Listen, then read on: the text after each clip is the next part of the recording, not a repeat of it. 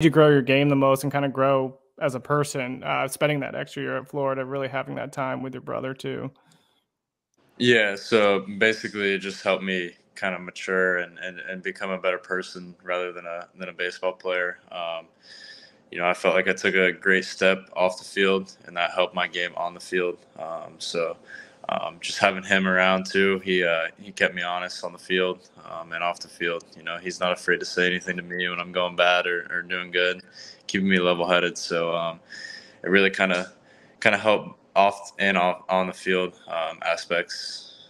So it was a great year.